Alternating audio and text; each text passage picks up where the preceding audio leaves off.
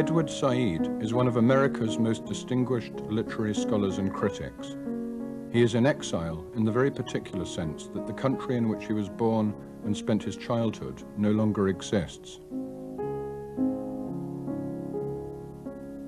Although most of his time is devoted to academic work, writing and lecturing on literature and music, Said's other great preoccupation in exile is the story of Palestine and the Palestinians.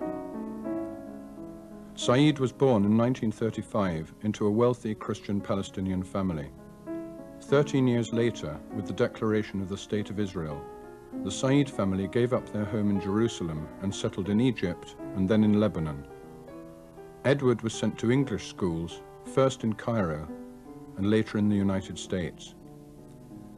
He studied at Princeton and Harvard and went on to become professor of comparative literature at Columbia University in New York.